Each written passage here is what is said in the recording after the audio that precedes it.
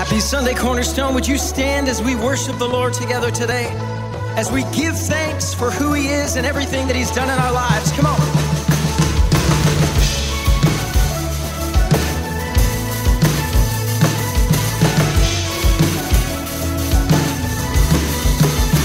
This is the day that you have made. Whatever comes, I won't complain. For all my hope is in your name, and now your joy awaits my praise. Come on, we sing. I give thanks for all you have done, and I will sing of your mercy and your love. Your love is unfailing. Lord, I am grateful.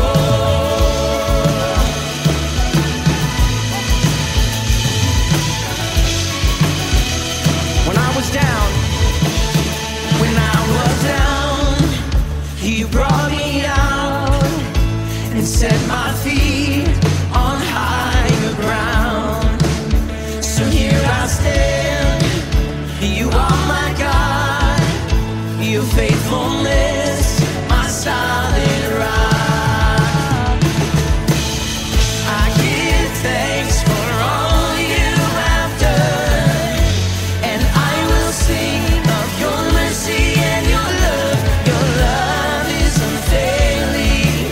Lord, I am grateful. I give thanks for all you have done. I won't forget all the battles you have won. Your love is unfailing. Lord, I am grateful. So as a sign of worship, we lift our hands all over this place today. As the heavens open, we sing these words. Come on. And as we lift our hands, the heavens open, heavens open. So let our lives declare the love our God has spoken over us. And as we lift our hands, the heavens open, heavens open. So let our lives declare the love our God has spoken over us. Oh, He's spoken over us. Come on, we give thanks. I give thanks for all you have done, and I will sing of your mercy and your love. Your love is unfailing.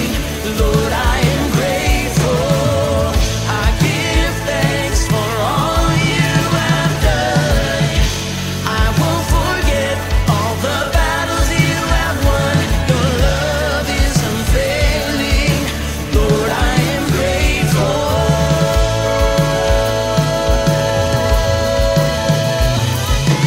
So grateful for all you've done, for all you are, Lord, yeah.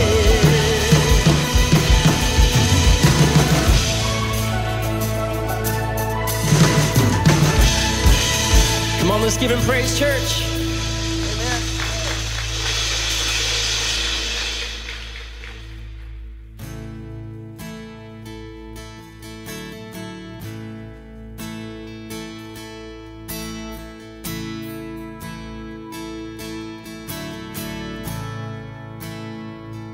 I love you, Lord.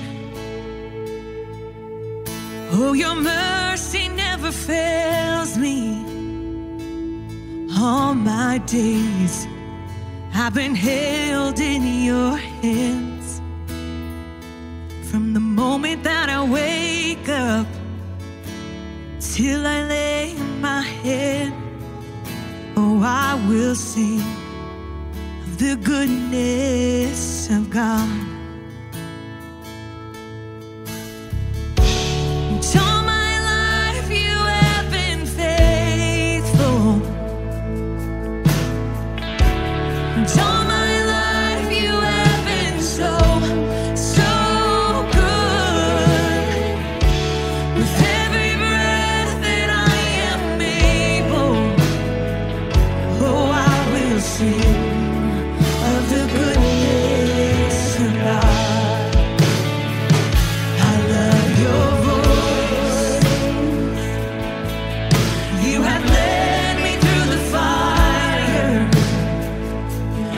darkest night. You are close like no other. I've known you as a father. I've known you as a friend. And I have lived in the goodness of God. All my life you have been faithful. All my life you have been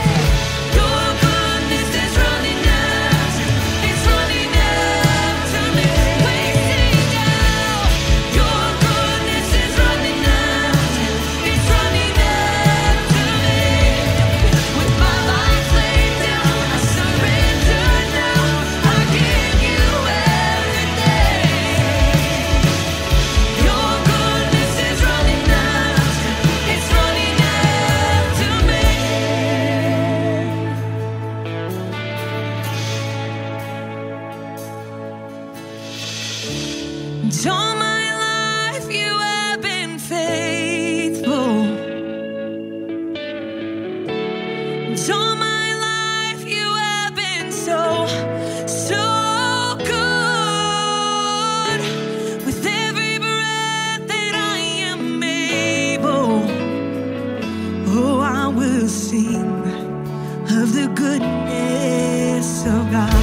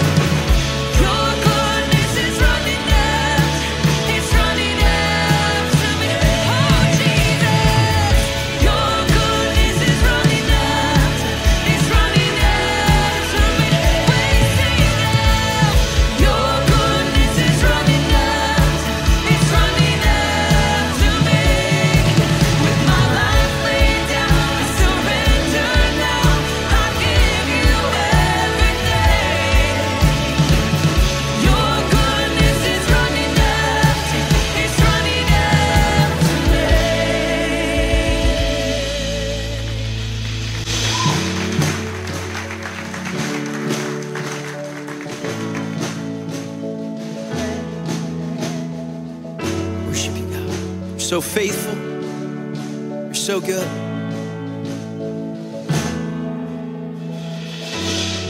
God of Abraham, you're the God of covenant and faithful promises. Time and time again, you have proven you do just what you say.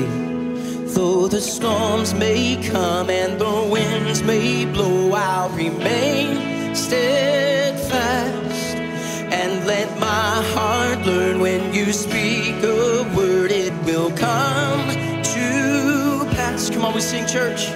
Great to We declare this together. Great is your faithfulness to me. From the rising sun to the setting same, I will praise your name. Great is your faithfulness to me.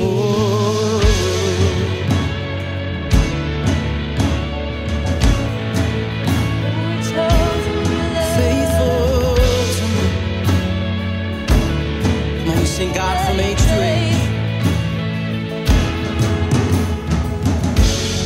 God from age to age, though the earth may pass away, your word remains the same. Your history can prove there's nothing you can't do. You're faithful and true. Though the storms may come and the winds may blow, I'll remain steadfast and let my heart learn when you speak a word, it will come to pass. We say, great is your faithfulness to me. Great is your faithfulness to me. From the rising sun to the setting same, I will praise your name. Great is your faithfulness to me.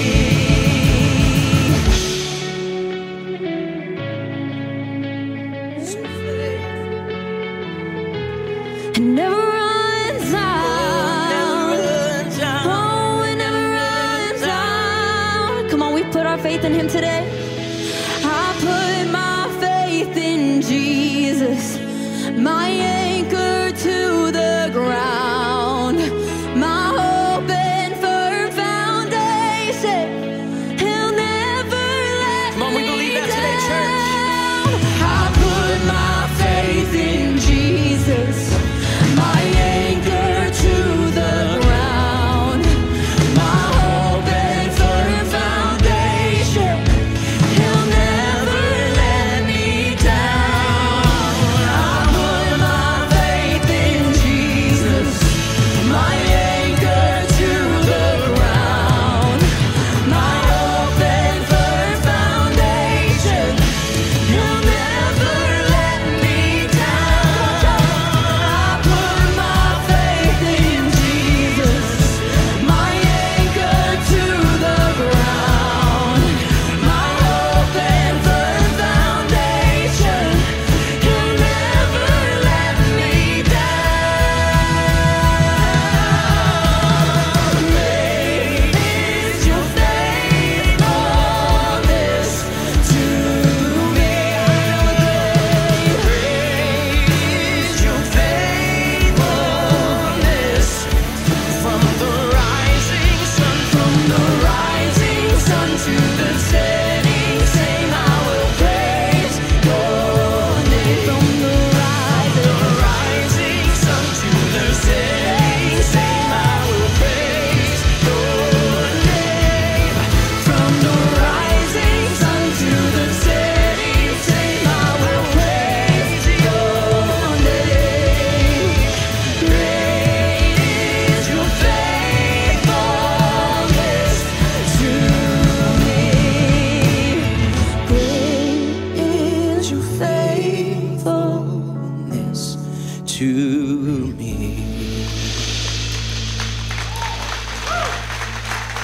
All the earth will shout your praise. Our hearts will cry. These bones will sing. Great are you, Lord. Come on, church, let's sing that out today. All the earth will shout your praise. Our hearts will cry. These bones will sing. Declare that He is great. Are you Great are you, Lord. And all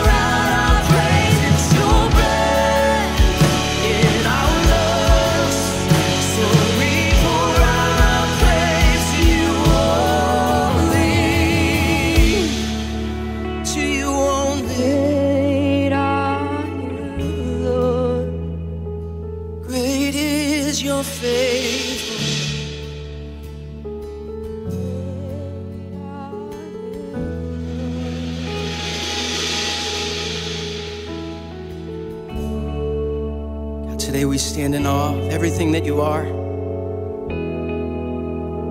God, everything that you've done. Though we are undeserving, God, we stand here and we say thank you. Thank you for Jesus. Thank you for the cross. It is only because of the cross that we could even come into your presence. God, that we could stand here, that we could worship you. God, we thank you for your goodness. God, we thank you for your grace, your mercies that are new every single morning.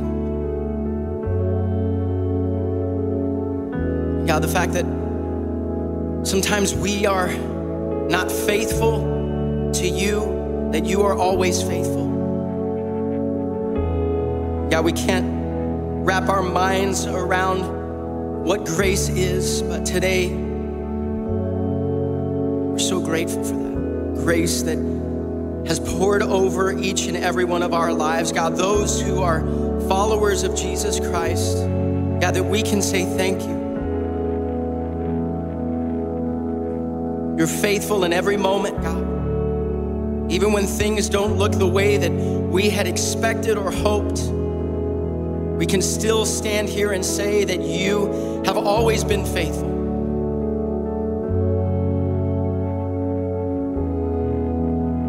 God, for every need that is represented in this room today, God, those that are hurting, those that are broken, whatever we may be facing, if it's physical sickness, if it's things going on spiritually in our lives, if it's relationships, God, whatever it is, we surrender to your will and to your way.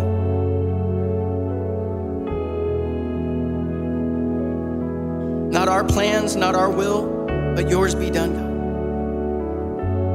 Let us continually, every single day, decrease that you may increase, God, that you would be the thing that is seen when people look at us, when people look at our lives, that we would reflect your glory, that we would reflect your goodness. And today we say, great are you and greatly to be praised. In Jesus' name, everybody said, amen. Church, if you're grateful that we serve a God that is faithful, would you give him praise this morning? Come on, let's give him praise for what he has done, for who he is. Well, happy Independence Day weekend. Before you're seated, would you find 2 or 3 people around you, tell them good morning, and then you may be seated.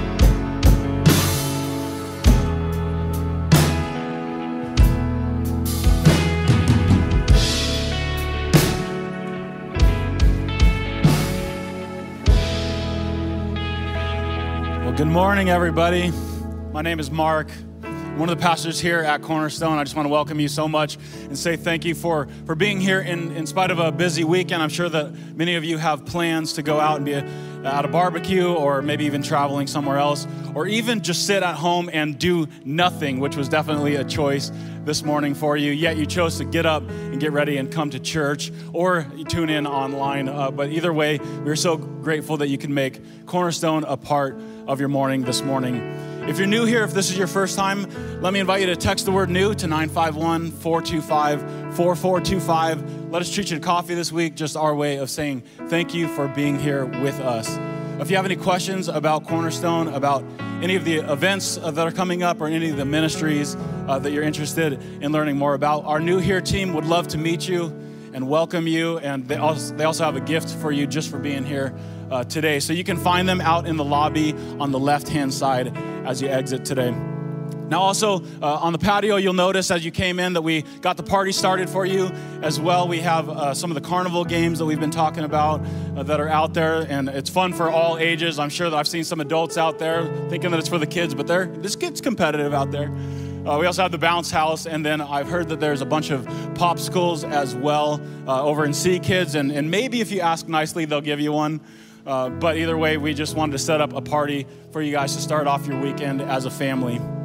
Speaking of families, how many of you are parents in here? Especially kind of like younger-ish kids? Okay, and how many of you would say that you have everything all dialed in as a family? No problems, no arguments, never a dull moment in your house if you're like me. Now, for those of you who have it all put together, go ahead and just tune me out for the next minute. But for everybody else, we have a Young Families Masterclass that's coming up on July the 13th. We've invited an expert parentologist, and believe it or not, I'm pretty sure that that's a word.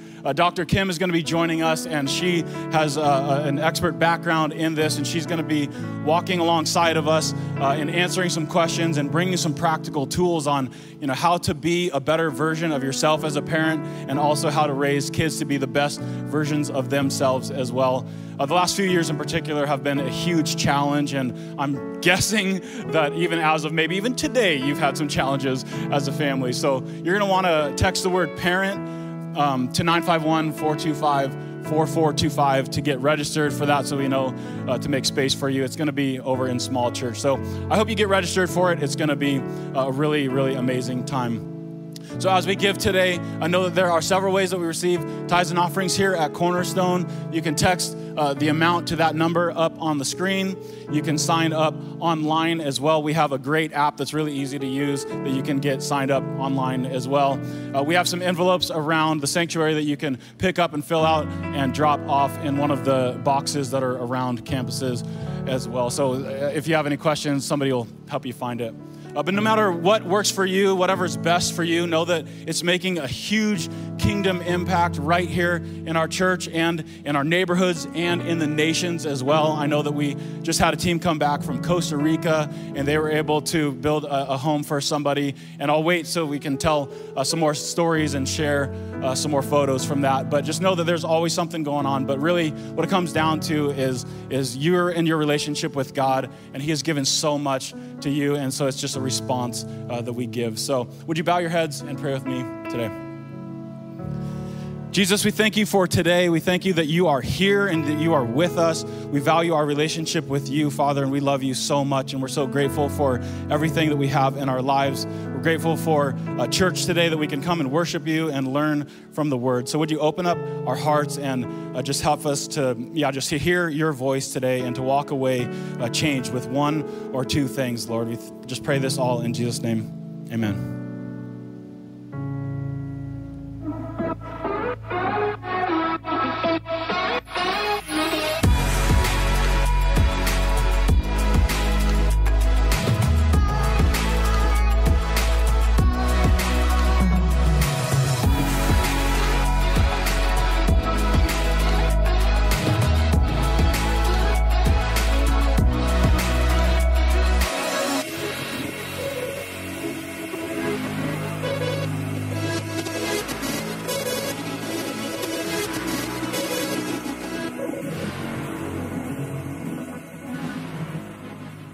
Well, good morning. Happy 4th of July weekend. Oh my goodness. I just heard Mark say parentologist. I had to look that up to see if it was a real word. It's actually a real word. I didn't know. All right, look at the people in front of you, left, right, behind you. Take a good look at them. Take a good look at them. Because these are the people who have stood firm. These are the people that have drawn a line in the sand. These are the people that said, no way are we spending $7 a gallon to get out of town. Why are you here? Oh my goodness, it's a 3-day weekend. So glad to have you here. I'm here because Pastor Andy, I don't know if he's in the room or not. Pastor Andy, if you remember a week or so ago, he thought he had bad tacos in Mexico. He didn't. He had appendicitis. He had surgery, he had his appendix out. He was back to work that same day, all that kind of thing, and, because he's got to be the strong macho man. And so this week, we've been just staring at him and looked at him saying, there's something wrong. It looks like you have a third arm growing out of your stomach. There's something not right, or you have to deliver something. And so sure enough, back in the hospital he went with an abscess. And so they were going to have surgery with him again, but they did it by antibiotics. And so I'm sure he'll be back in for surgery next week. And so we'll figure out next Sunday. I don't know what it is with Andy. I'm afraid to even, hey, there he is. I knew you were there. He's here. He's actually here. That big yell out he just did probably created a bulge. I know that just happened. So that's what he keeps doing. So glad you're here, Andy. This message is for you. So Listen close. Listen very, very close. You know, I'm afraid to ask him, hey, Andy, how you doing? Because I'm just always afraid of the answer. I gotta go to the hospital. I'm sick. The kids are sick. Shannon runs that roost. I'm just telling you right now, she has to care for all of them. She doesn't have any time to be sick between all of them. Yeah, give it up for Shannon. Is she here? Shannon's here too. Thank you, Shannon. So she just runs all that. But we all ask that question of each other, don't we? Hey, how are you doing? And sometimes we just give the vague answer, you know, hey, I'm doing okay, doing fine, doing good, or you know, say, I'm doing okay under the circumstances. Keep walking because it's going to go deep real quick. Some people jump right away to, you know, their health. Say, hey, how are you doing? And they say, you know, I've been fighting a cold, or I've been sick for the last 2 weeks, or I've been in the surgery for the 16th time. Or, you know, we quote the doctor. My doctor says, and so we answer that way by just the mere question, how are you doing? Or we deflect to our schedule. Say, hey, how are you doing? Oh, busy. Woo, busy, crazy. Like they're busier than you somehow. I don't know, we get this busy word, crazy busy. We think we're so busy. I heard someone say, many of us are rushing so fast that we're passing up more things than we're catching up to. Now, if you followed that, good for you. You understand what it means. There was a little boy that went to the grocery store, and he asked the clerk there for a box of detergent. And the clerk said, what do you need a box of detergent for? He says, well, I need to wash my cat. And he said, oh, son, this isn't the right soap to use on your cat. But he insisted. And so he bought the box of detergent and took it home. About a week later, he was back in the store, and the clerk recognized him and said, hey, how did things go with your cat? And the little boy said, he died. And then the clerk said, I told you it wasn't the right soap for your cat. And he said, no, it wasn't the soap. The soap was fine. It was the spin cycle that got him. Now, if you're a cat person, you can change that to dog. It's not near as funny, but you can do whatever you want there. Here's the deal. Sometimes life can feel like we are in the spin cycle. We are spinning round and round until eventually life is spinning out of control. Now, I don't know if that's that for you, or you've experienced that, or you experience that from time to time, or maybe it's right around the corner. What I want to do is ask you a different question. Rather than how are you doing, let me ask you, how is your soul?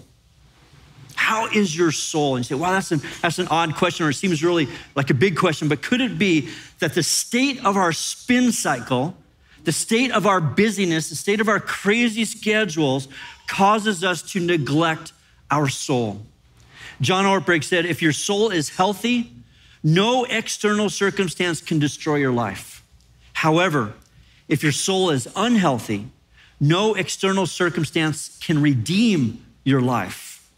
Now, you have to ask the question, what is your soul? Because sometimes we just throw that out there and we don't know what that means. It can be very confusing. Whether you're a person of faith or you're still someone who's seeking it out or searching, everyone refers to the soul without completely knowing what it means. We hear people say, may God rest his soul.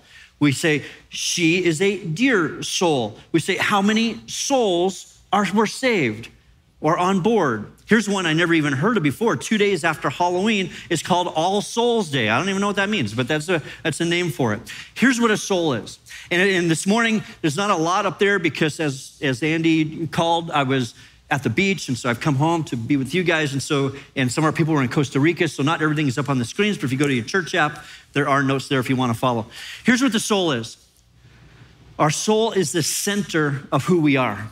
It encompasses three things. It encompasses our will, our intentions, and our choices. It encompasses our mind, our thoughts, our feelings, our values. It encompasses our bodies, our expression, our body language, our actions. Maybe some of you identify with this. It's our OS. It's our operating system from within. That's what our soul is. It's the center of who we are. Secondly, it is the inner us. It's the inner me. It speaks in silence to those outside, but it screams from within me. It's a place where my thoughts, my hopes, and my wishes live. My soul is the real me. It's the real us. It's really who we are. We have this physical tent that we're carrying around, this physical body, this external body, but the soul is who we really are. As much as we can care for our physical bodies, it's the soul that matters. And our soul is the eternal us. It's the part that will leave this place on earth upon death and reside in eternity. Now, here's what James says in Matthew chapter 16. He says, what good will it be for someone to gain the whole world and yet lose or forfeit their soul? Or what can anyone give in exchange for their soul? You see, Jesus was emphasizing the importance of our soul, not just in eternity, but its health here and now.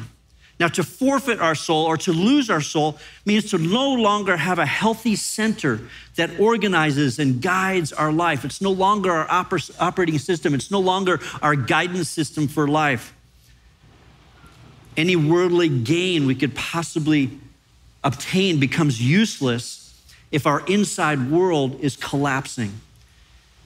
Let me say it this way. Your and my success in the future depends on the condition of your soul. Now, way back in the New Testament, towards the end, there's a small book called 3 John. There's only one chapter, only a couple of verses. Let me read to you what John says here. He says, to my good friend Gaius, how truly I love you. We're the best of friends. So here's this BFF. And he says, I'm praying for you. I'm praying for your good fortune in everything that you do. And I'm praying for your good health, that your everyday affairs will prosper as well as your soul. Now, who wouldn't want a friend like John who is praying for his health, his wealth, and his prosperity? This is the type of friend that you know knows you inside and out and wants the best for you. Isn't always looking for the worst, but wants the best and will pray that way for you. And that's what John was doing. And he took it even deeper, that he was going to pray for the soul of his friend. In fact, John ranks the soul as high as our health, our wealth, and our prosperity. That's how important he sees it. So I ask you that question again. How is your soul? Is it connected to the one who has given you the breath of life, or is it deflated, squelched, ignored, or detached? Has your soul been wounded or damaged? Has the pace of life or the life cycle or the what did I call before, the spin cycle, has the spin cycle of life caused a dryness and emptiness spiritually? Will your soul die a little bit this year because it's empty, or will it thrive? See, if we're disconnected or we ignore the internal life, we may not get the outside life that we desire, that God desires for you to have. So what do? We need a thriving soul this year. I'll even just boil it down to this summer. We need a thriving soul this summer. And to get a thriving soul requires a very simple principle. And the principle is this: a timeout. Now, some of you may know a timeout just from the sports world, when all of a sudden we need the clock to stop and we need to reassess and we need to reprogram, we need to create a new play, we take a timeout. For some of you, you know it because you have little children and you need the parentologist to come and you are going to discipline them. They're just having a tough time and you send them on a timeout. They just need to take a breath. They need to step away. They need to go to their room. You're going to do a timeout for just a moment to kind of recapture yourself. We know it in those terms. Sometimes we take a timeout by just taking a day off, or we take a vacation and we just take a timeout. And that timeout is vital and imperative to a thriving soul. And so what does that look like? We all want to add margin to our life. And so sometimes we think if we could just have more hours in a day, when in reality, each one of us are granted the exact same amount of time. We have 168 hours a week. That's all we're gonna get, no more, no less. We have 168 hours a week. We wish for more hours, but if we were to actually get more hours, we would just fill them up. It's like wishing for another shelf in the garage. You put another shelf in the garage, you're just gonna fill it up and need another shelf. You gain a few more hours in a day, you're gonna eventually fill them up and you're still going to be pushing the margin. We fill our day, we fill our week with mostly essential things, but we push it to the limits and we forget what it is to take a time out. What we need to realize is, how can we become a strategic manager of the margin in our life? We know the hours that maybe we need to work, or the hours that we sleep, or the hours that we do family, or the hours that we spend doing the essentials or the primary or the important things. And then there's a little bit of margin left over for us. How do we increase that margin? We can't do it by expanding hours. We're not gonna get more hours. We can't even do it by balancing act of all the things that are important. If I just get better balance in my life. Craig Groeschel, he's a leadership guru in the podcast world. He says, it's not about balance. Balance is a myth. Seasons cause us to go in and out of important things. As you're a young parent, your young kids demand most of your time. As they grow older, you're hoping to gain some of the time back, and some of the time becomes theirs, and they get out on their own. That's a great day. Here's what the Bible says about strategically managing the margin of our life. It comes from Exodus chapter 20. It's part of the 10 Commandments. Exodus chapter 20 says this: remember to observe the Sabbath day by keeping it holy. 6 days a week are set apart for your daily duties and regular work, but the seventh day is a day of rest, dedicated to the Lord your God. On that day, no one in your household may do any kind of work. This includes you, your sons and daughters, your male and female servants. I know you have lots of them at home. Your livestock, any foreigners that live among you. He's just saying everybody needs to just stop and take a time out. Verse 11, for in 6 days, the Lord made the heavens, the earth, the sea, and everything in them. And then he rested on the seventh day. That is why the Lord blessed the Sabbath day and set it apart as holy. Now, I told you this is one of the 10 Commandments. This is number 4. In fact, it made it in the top 5 of the 10 Commandments. Very important. It's one of the longest commandments. It's all about taking time off or taking a time out. You might think of it like this. A Sabbath day is like heading down the road. You ever get on the freeway and you just kind of in cruise control? You know, you just get your hand up on the steering wheel. Before you know it, you leave the valley and you're in Corona and you go, how did I even get here? I don't even remember the drive here. We just kind of go into this cruise mode and not even know how we got there. Sometimes we're that little mouse that's just spinning on the wheel over and over and over again.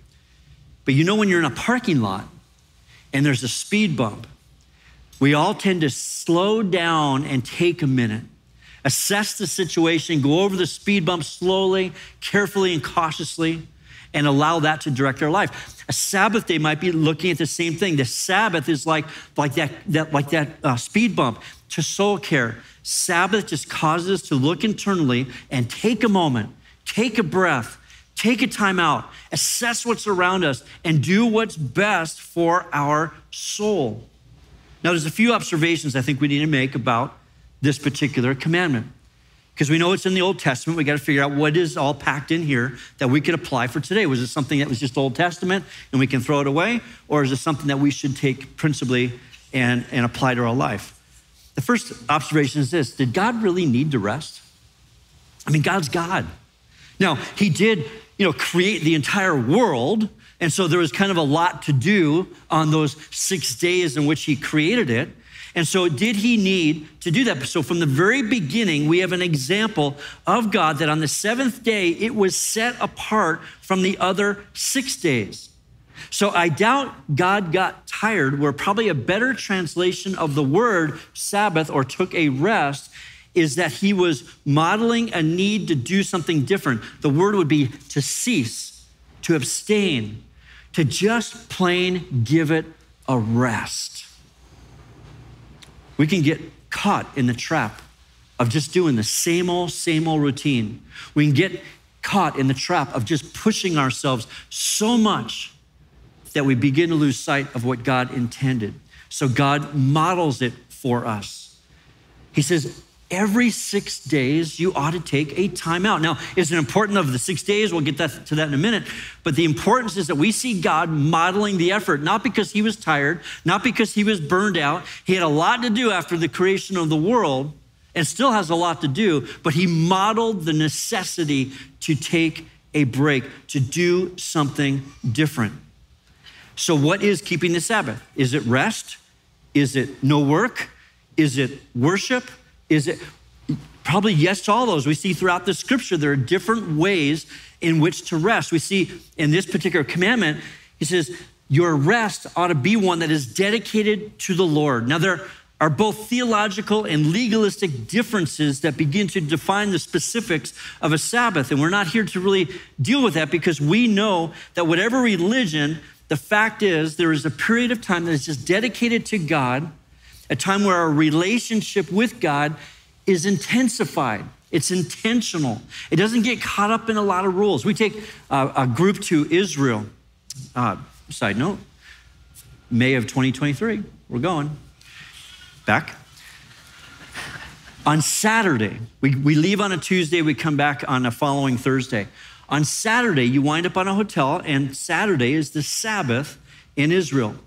And all of our people do the same thing. We get to the hotel on Saturday, they all get in the elevator and they push their floor. And they realize the elevator stops at every single floor before it gets to their floor. Why? Because one of the rules is you cannot get in an elevator and push a button because that would be considered work. And this is the Sabbath. And so they just make the elevator stop at all the floors, so you just sit there and wait until you get to your floor. Really bad when you're on the 80th floor. It takes a little bit of time to get there. These are rules that begin to get ridiculous. And that's not what it's created for. It's created for something different. It's created that we might understand what God wants with us and what he wants us to experience with him. There's an intentionality that goes into place. He says, remember, keep it holy, keep it separate, apart, different, unique, reserved from anything else. But the intention is to prevent burnout, to do it regularly, to do it on some consistent basis so that you can re-energize yourself. You see, work is good for us, but at times we need to give it a rest. It's okay to be sick. It's okay to have surgeries. It's okay to have things going on in your life, but sometimes you just need to rest. Need to take a time out. In the Psalms, it says this, it is useless for you to work so hard from early morning until late at night, anxiously working for food to eat, for God gives rest to his loved ones. Solomon in Ecclesiastes says, fools are so exhausted by a little work that they have no strength for even the simplest tasks. They don't take a time out to recharge and refocus. Some of you are working so hard, you would be referred to as a workaholic. You don't like to use that word. You just tend to burn the candle on both ends and you're just really not that bright. What? Proverbs chapter 12. This is hard. You don't want to use this in marriage too often. Proverbs chapter 12, verse 11 says this, it is stupid to waste time on useless projects. You don't go tell your spouse, I'm not doing that stuff. Look, the Bible says it's stupid. No. The importance here is to understand work is important. Our life and our routines are important. Our schedules and our systems are important, but it requires a time out.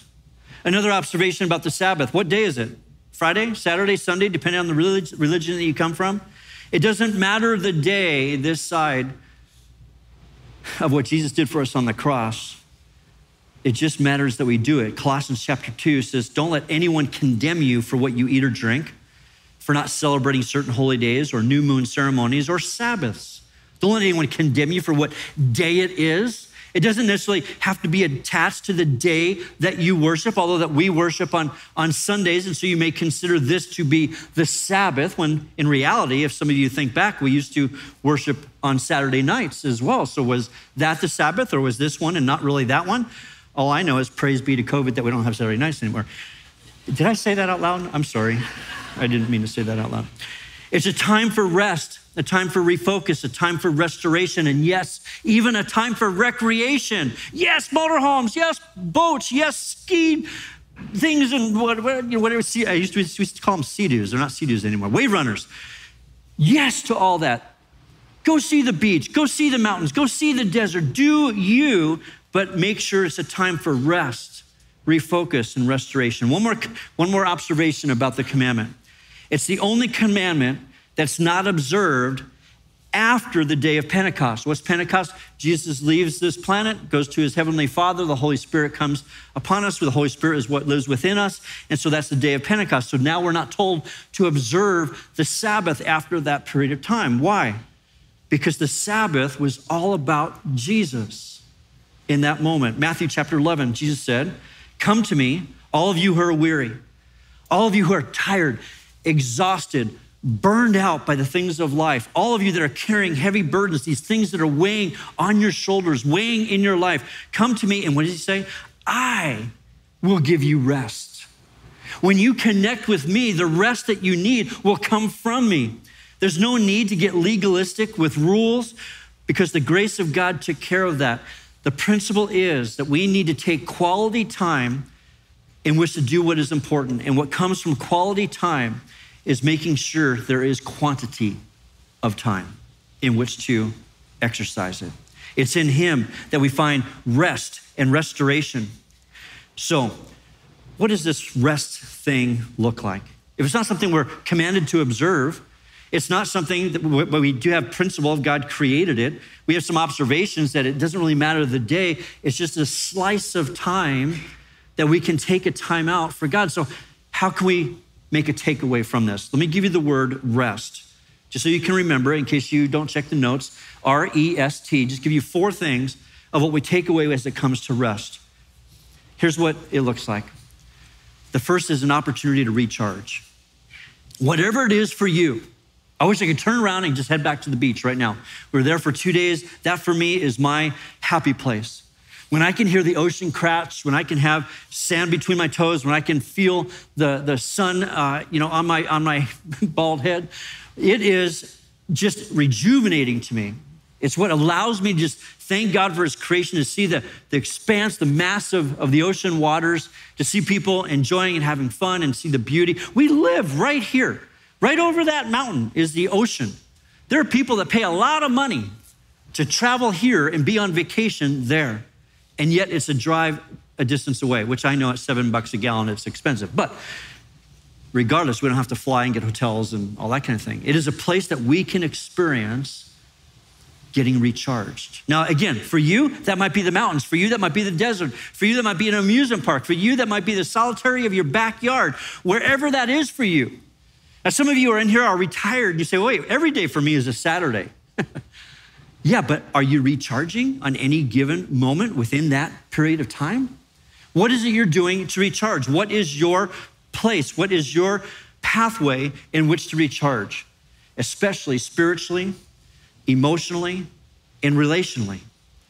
See, when we recharge spiritually, when we come together for worship, the Psalms tells us, come, let us worship and bow down. Let us kneel before the Lord, our maker. Now, I don't know if you're a kneeler. The idea here is not that you have to kneel. When we come here, the worship team likes you all to stand for a half an hour. Some, they want you to raise your hands, put your hand, do all this stuff with your hands. We do all these things. Worship can look different for all kinds of different people. It might be in his word. It might be worship music. It might be solitude before God. The intention is, how is it you are going to recharge spiritually? How are you going to recharge emotionally? We read the verse earlier. Jesus said, let's get away from not this verse yet, Mark 6, I'm sorry. Jesus said, let's get away from the crowds for a little while and rest. There's so many people coming and going that Jesus and his apostles didn't even have time to eat. Emotionally, Jesus was exhausted. People were coming and going, asking for different things. He was teaching, he was preaching, he was involved in healing and doing miracles, and Jesus was exhausted. He says to his disciples, let's get away for a little bit of quiet time. We just need time to ourselves, times alone in solitude where we can listen to God. Some of us are so busy talking that we don't take time to listen. If we're going to recharge, we can recharge emotionally when we just spend a little bit of time in quietness. We can also recharge when we're involved and engaged with community. Hebrews chapter 10 says, let us not neglect our meeting together as some people do, but rather encourage one another. It's getting rejuvenated by being with other Christ followers, with other people who your people are, the people that you enjoy. Maybe today, tomorrow, on this Independence weekend, you're gonna spend some time with people. It might be family, it might be friends, but it's that place where you just get to relax and take time off and enjoy the company of one another. You get recharged because you get people that care about who you are. They're not just asking you the question of how are you doing, they care about what's going on in your life. So we recharge. If we're going to rest, it has to be a place where we are resting in a place spiritually, emotionally, and relationally getting recharged. The E is an opportunity to engage with God. Here's the verse that we read earlier, Matthew chapter 11. Jesus said, come to me, all of you who are weary, carrying all that weight on your shoulder, carrying heavy burdens, and I will give you rest. Some of us may say, I just need more time in my day and then I can do it. And God says, no, you don't. You need more time with me. Engage with me, and that's what will expand your day. God says, I will give you rest. I am the creator of rest. I am the creator of Sabbath. And so as you engage with me, I will expand your time to be emotionally, physically, spiritually, relationally healthy and whole. Are you making time to get to know God? I'm not saying taking time. Are you making time? You say, I just don't have time to sit down and read my Bible and pray every day. I don't have time to just sit and take a quiet moment with Jesus. Then may I suggest, then you're just too busy. You're letting the busyness of life crowd out the most important. When you study the life of Jesus, no matter how busy Jesus got, he took time to pray. And if Jesus needed to pray, oh dear Lord, don't we need to pray? We should be right behind him. We need to engage with God to experience the rest that he has for us, to allow us to experience relational, spiritual, emotional, and physical health. The S is basically size up your purpose on life. The Apostle Paul in Acts chapter 20 says, my life is worth nothing to me unless I use it for finishing the work assigned to me by the Lord Jesus, the work of telling others the good news about the wonderful grace of God. See, the kind of Sabbath rest that is of value is that when you can reconnect your purpose in life to your calendar, to your future. When you know what God has for you, what God has planned for you, the spiritual job description that God has instilled in you, when you can refocus and get out of the routine and the mundane of everyday life and say, wait a minute, what am I here to accomplish? What is my purpose in life? How am I spending the correct amount of time and effort and energy in my marriage, in my family, investment in my friends, investment in my church? What is it that I am doing that is causing everything to get crowded out? And I'm just doing the same old, same old, same old. Time off, a time out helps us realign our purpose. The last thing, the T, is just take a time out. Hebrews chapter 4, there's a special rest still waiting for the people of God. For all who enter into God's rest will find rest from their labors, just as God rested after creating the world. Let us do our best to enter that place of rest. Take the time out. Take it, do it, make it happen. If you don't do something different, you will eventually burn out and you're gonna get cranky. Look at the person next to you. Do they look cranky? Tell them they need a time out. You don't preach at them. You don't yell at them. You say, look, you're just all bottled up. Go for a walk, go for a drive, go sit in the backyard, go to the mountains, get to the desert, go to the beach, whatever it is that is going to restore your soul. Take a time out and rest. You are much better to us rested, refreshed, and refocused than burned out in the cycle of life. So shouldn't we as people know what this is? When I was young in ministry, there was a tiny little book that was out that really changed my perspective on this. It was called The Tyranny of the Urgent. And the whole premise of the idea was that we set out to do what's important in life, and yet the urgent crowds out and reprioritizes what's important. The urgent will always crowd out. We can say something's important, my marriage is important, my kids are important, my work is important, but the urgent crowds it out and changes it. The urgency needs to be captured. In fact, it's an opportunity for us to get a hold of our calendar. I had spent the last couple of years really intentionally focusing on some things are just a waste of time. I'm not gonna get any more hours in the week. I'm still gonna have my 168 hours. But I get to maximize the margin of my life by removing things that just don't matter. And so I dictate to my calendar rather than my calendar dictating to me. You tell your calendar where to go. You tell your calendar what to do. You tell your calendar what's important. And that begins to eliminate then the urgent things crowding out the important things. I want to encourage you, if you look at the Psalms, you all know this verse or this chapter 23. Grandmas sew it on pillows. We have little things on the wall about Psalm 23. And it sounds really cute, but I want to point something out to you. It says, the Lord is my shepherd. I shall not want. I don't know how true that is. I think we all want something. So even if God is my shepherd, Jesus is my shepherd, I'm not sure it removes all my desire and want. We probably don't reprioritize that well. He makes me to lie down in green pastures. He leads me beside still waters. He restores my soul. That, I think, is key.